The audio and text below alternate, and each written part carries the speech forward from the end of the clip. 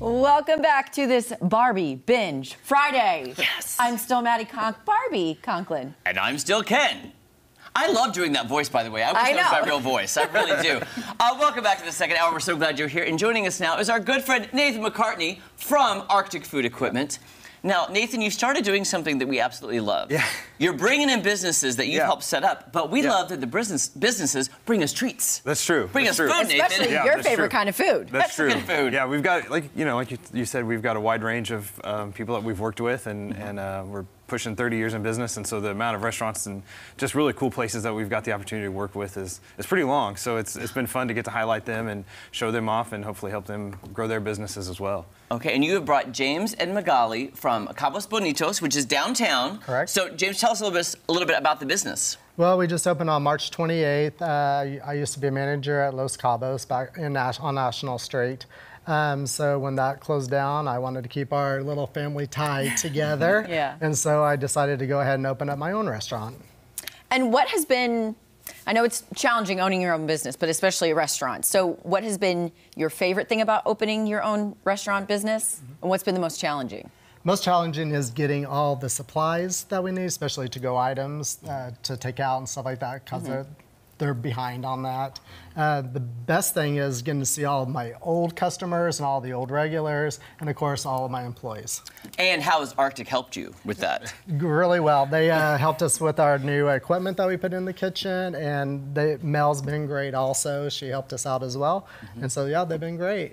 I believe that. I've been there. I've seen their stuff. Well, and I know it's good. I really love the fact that, you know, one place closed, everyone's kind of unsure, but you took everyone, and then you guys were able to step in and make that dream a reality. Yeah, it's important to help keep the small businesses in business and families employed, and provide a great service to the local community, and that's really what makes the economy is being able to work together. It's so true. That's what's cool about this. So, area. Magali, you were going to be making some stuff for us today. We'll also talk about what you brought, but talk about. Do you want to start with the trash can nachos? Yeah, sure. Okay, how do you make it? So this, we have a lot of steps, but they are really easy to do. So we have our queso that we put on like top of all the cheese. If you need a fork, there we go. Thank you. You know how queso We is. did have to get transported here. Yeah. We did have to make it at the restaurant and bring it here. So. Yes. Then, That looks amazing. I love queso. yeah, that's really good. Then we put our grilled chicken. There's more kind of protein that you can use. Okay. Yeah, you We can choose get chicken or ground beef, shrimp. shrimp, Ooh, can you get a combo? brisket. Yes. Yeah. Oh, because I want a combo. brisket. Nachos, Yeah. that's a good one. That's a good Then we option. put our lettuce on top of everything. Oh my gosh, look at that. Yeah. Yummy. Yum-y. And then we have our like sauces. We put sour cream on top. See, I wish I had sour cream in a squeeze bottle. We can hook you up I'll with get you that. For, Yeah. yeah. I'll go to Arctic. I'll give it to you for your birthday. Okay, at thank surprise. you. Then we have our chipotle ranch that we made it our own. Oh, okay. Oh, I love that. Yeah, we make Is it this a in-house. secret sauce That makes all the difference. Yes. if you give out the ingredients, he'd have to kill us? Correct. And on top we put our pico de gallo. Oh, my my word. goodness. That is beautiful. Lord, this looks beautiful. That's the trash can. And Yay. that's the trash can. And Plaza Magali. Yes.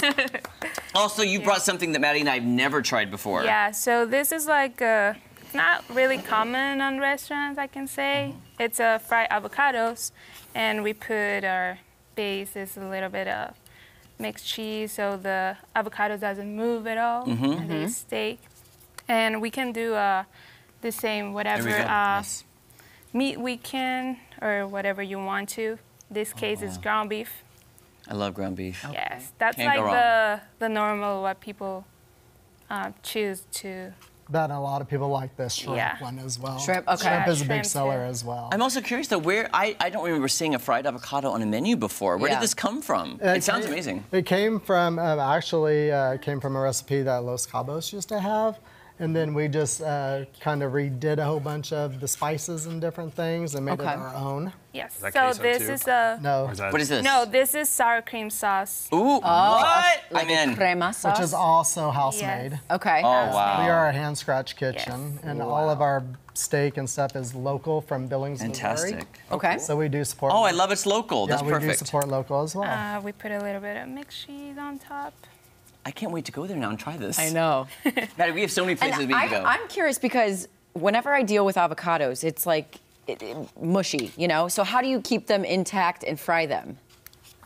Well, Is it hard? it's not hard because we try to make it as fresh as we can. Okay. So whenever we have an order, we just like cut them and And we do all the battering and everything Okay. at the time of order. Yeah. So it's everything is really fresh. And we put chipotle. So James, sauce as on. Maddie and I try these, can you explain what are the items you brought because it looks salad. amazing? Sure, yeah. We also brought our fajitas. This is our combination fajita, which I did say our steak is local. We use the skirt steak and with the chicken.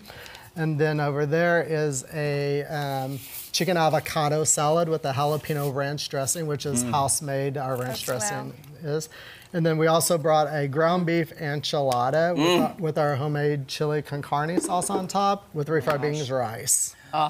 By the way, that avocado is insane. Notice I took that down there. I did. Why not share it, guys? Sorry. Matt, you gotta get in there and try that. I'm getting in. That is insanely delicious. It's kind of like the crunchy outside, but the soft inside. Then with all the, you know, the lettuce and the cheese and oh my gosh. And that chipotle sauce?